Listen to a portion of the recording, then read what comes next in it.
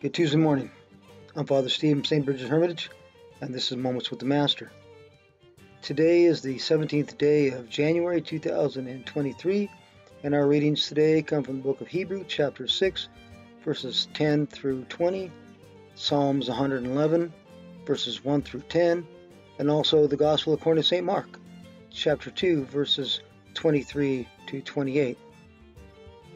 Well, folks, as often, my reflections come from my ministry during the year, and I guess it's normal. About this time of year, as a priest, I hear a lot of people talking about searching for God's direction in their life, starting off the new year in a positive direction. They wonder often, what does God want me to do in my life?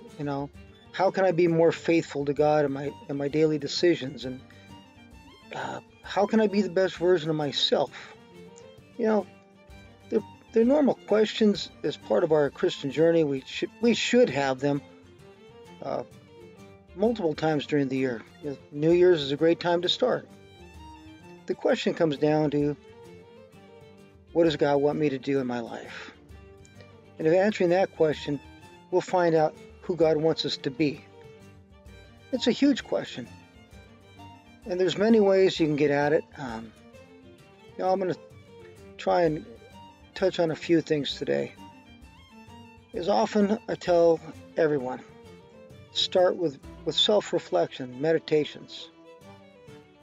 Reflections on where you're going, where you want to be, who you want to be. Reflections have to be honest.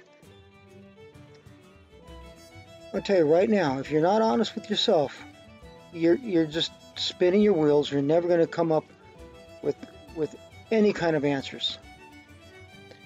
And a word of warning, people often get sentimental, they get emotional, they let their feelings drive their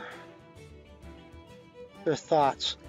And it could be a distraction. I'm not saying that it's necessarily bad, but I'm saying that, we tell ourselves, oh, I don't know, this doesn't feel right about this, or it does feel right. This feels like the right path. Often that's just too superficial. I think the path will open up if we think about what's God's will. What's the greatest? What am I going to do that gives the greatest capacity to do what God wants me to do? I think that's where the direction we should start off with. Be a little more specific. Don't take it off in one giant chunk. I think how you should discern things is moment to moment. That's how you're going to find the path that God wants you to be on your journey. We can think of Saint Teresa, the little flower, and her little way. That's a if you haven't read her, she's brilliant. It's something that everybody should read. The Little Way. It's a simple approach to a spiritual life that seeks to do ordinary things with extraordinary love. It demands love at any given moment, at the present moment. Don't focus on the grand question, but just day to day. How is this choice I'm making today a choice of love? Not love for myself, but love for whoever I'm dealing with. We open ourselves open to love at every moment.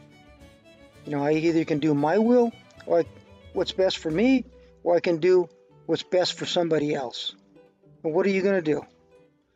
And I think by doing this, step by step, moment by moment, as we change who we are, the doors open and you find yourself to where God wants you to be. And when you end up there, you find yourself the better version than you started with. And that's really where we want to be, the best version of ourselves, because that's where God is going to use us the best. Okay, so you know me. If you all have been watching 30 seconds, I got a list. So first, how are we going to find God's will for ourselves? How are we going to make ourselves the best version of ourselves? Uh, you know, God wants you to seek Him. We have to follow God. We just have to have the relationship. That's the beginning and end, folks. We have to cultivate a relationship, spending time in His Word, making time for prayers. Uh, we have to know God intimately, because God wants to know us intimately. That's the relationship. We're not so much reaching up to God as allowing God to reach down to us. Okay. Second, and I think this is a key component in finding God's will. Um, Finding godly advisors in your life. If you don't have 3 or 4 godly people in your life that you can talk to, maybe mentors, uh, I think that you should find them. They're not hard to find. Uh, you need that soul friend to, that bounce ideas off, that's going to give you, again, the best version of yourself. Proverbs 11:14 says, "Where there is no guidance, people fall, but in an abundance of counselors, there is safety." In other words, one of the main ways God is going to help you find your purpose is through others. Okay, third, and I like this, a lot of people don't touch on it, but it's a favorite of mine. We want to look at patterns in the scriptures, patterns in the lives of the saints, reading about how people in the Bible and how our saints, found their path. Is there somebody in the Bible, is there a particular saint that you can identify with? Somebody who walks a path like yours, somebody who maybe underwent a conversion like yours, that has those same obstacles, maybe the same vocation, the same way you make your life. Somebody you can relate to, that's not just a porcelain image, a real flesh and bone person. Whether that's Moses or David, whether that's St. Augustine, St. Ignatius, there are patterns in everybody's life. These figures, these figures are people we can relate to, and maybe they can help you understand where you're going, what you're going through, how God touches other people, because He's going to use the same way to touch you. Okay, number 4. Another one people don't touch on is, how has God wired you? Because we're all wired different. We all have different skills. We have different charisms. Uh, we're all built to build the kingdom of God. Just like building a house. We got electricians, we got plumbers, we got carpenters, we got bricklayers, we got masons, we got everybody out there to build a house. And when the house is all done, we have folks that, clean the house. They make it really nice and tidy, and they make them beautiful. They paint. Everybody has a purpose.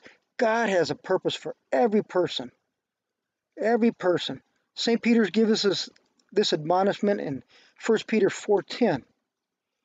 As each one has received a gift, minister it to one another as good stewards of the manifold grace of God. God has given everybody special charism, special mission, special talents. Some of us sing, some of us teach, some of us preach. Everybody has a place.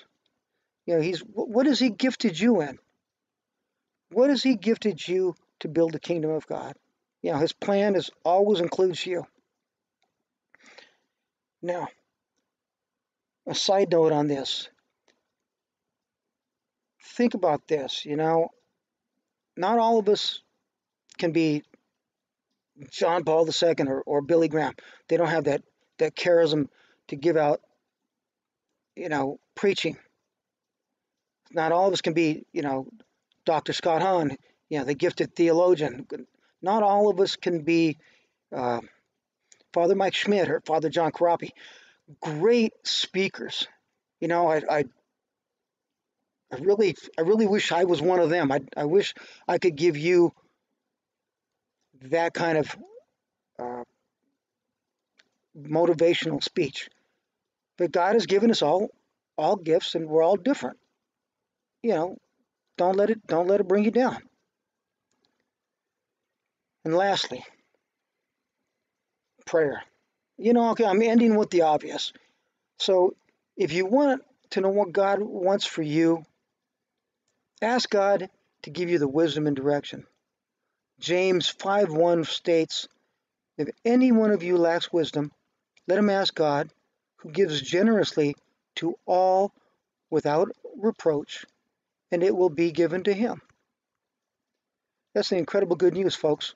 God wants to give you a purpose. He wants to give you divine wisdom. He wants to give you direction. It's not like God's going to hold anything back. He's not. He wants you to have the desires of your heart. He wants you to have a purposeful life.